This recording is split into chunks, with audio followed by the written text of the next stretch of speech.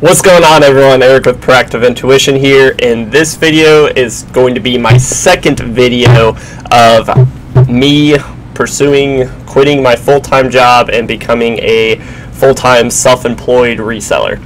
So where I'm at right now is I'm still on pace to be able to quit my job within the next couple months. I'm planning on May is going to be the timeline when I'm going to be leaving my job.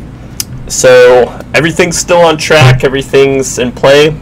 I did get to figure out over the last week or so how I'm going to be structuring my schedule, as well as how I'm going to be allocating my funds in the business. So obviously, if you're a reseller, you have to put a lot of your money back into the business. If you're not able to get more inventory, you cannot, keep your business going and being able to make that higher dollar income being a reseller. So the way I'm going to be structuring everything is it's all based on the book Profit First. I talked to a buddy of mine. He does it in his martial arts business, and it works out phenomenal for him. And I listened to the whole book in about 3 days, and it's a really cool book. It teaches you how to pull out profit first so that you are profitable from day one in your business. So whether that's 1% of your income you're making from your business goes towards profit, at least you are pulling a profit in your business. And it kind of breaks the myth that you have to put everything back into the business in order for your business to grow. And it breaks the myth that more sales doesn't necessarily yield higher returns or higher profitability in a business. So it was an awesome book. So I'm going to be kind of structuring everything based off of, I'm hoping by June that I can be hitting 8,000 in sales.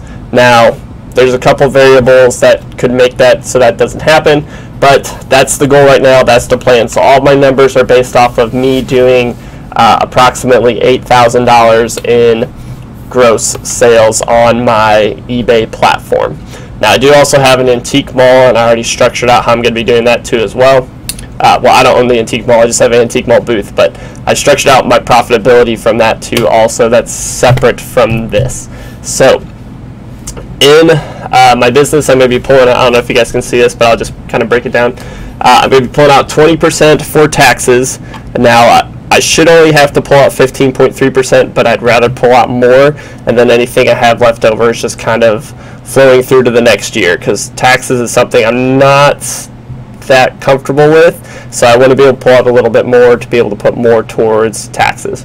5% I'm starting out with profit, and the book really shows you cool ways to structure your profit and how you can use your profit for quarterly bonuses for like you and your employees and anyone in your company. It's really awesome. Actually, if anyone wants to listen to the book, I'll put a link for it in the description below. It is a phenomenal book. I think Audible gives you a 30-day free trial, so you can get the book for free if you've never done Audible before. I listen to the book. I listen to most of the books on audio. I do read too as well, but I do prefer audiobooks, especially in this business where you're sourcing and you're listing. It's good to have something in your ear to kind of keep you going. The other thing I'm doing is 25% is going to be for personal income. So that's going to be like my salary that I'm paying. That will go down. I'm not going to stick with this, but just kind of rough estimates on things right now. But I'm going to stick with this and then redo it and revise it as I figure it out, because I'm not full-time yet. And then 50% is going all back into the business. So that's just kind of the basic structure on this. But I definitely, if anyone has any type of business, I would recommend reading that book, Profit First. It's one of the coolest books I've ever read. So aside from that, what I figured out this week too as well that's putting me on track is I am structuring my schedule very strictly. So I'm treating this as a job. It's not like I wake up, oh, I kind of feel like working today, or I don't feel like working today, so I'm just going to work shorter hours. Like, no, I'm structuring this like a full-time job, and actually I'm going to be working more than 40 hours a week on the business, because right now I'm working full-time and I'm doing this on the side. So, I'm no stranger to working 50, 60, 70 hours a week. It's not that big of a deal to me. So plus I enjoy this, so it's really easy, especially like I said, I keep those AirPods in my ears all day, so I'm listening to audio all day long.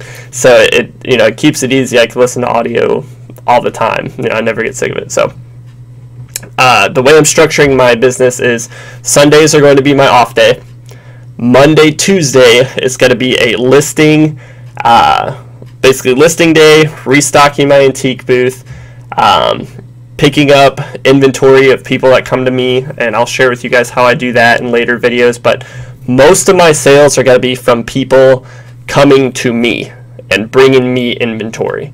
So I'll show you guys in another video on how I structure that, but that's going to be a huge portion of my income. Wednesday is going to be kind of like a casual work day. Oh, by the way, Monday, Tuesday, I'm working 8 to 10 hour shifts. I'll structure it out each week how I want to do it. 8 to 10 hours on those days. Wednesday is kind of an optional work day. It's just kind of a casual work day. I'm doing YouTube stuff, maybe picking up some inventory if someone's coming to me with stuff.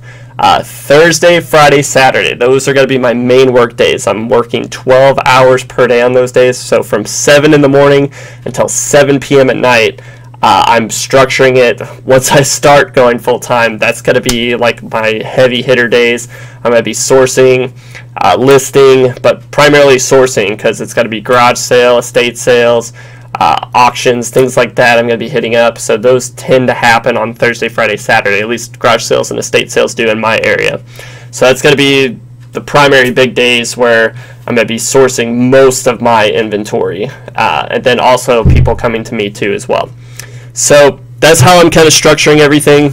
I'm going to continue to kind of show you guys how these things are working out for me, and then the things that I think work out best for me that I want to share with you guys. But that's how I'm going to be starting with my reseller business, because I want to come right out of the gate where I'm like making money and still able to pay me a little bit, because right now my corporate job, it pays pretty decent, and it has the additional benefits and stuff that I'm going to be losing.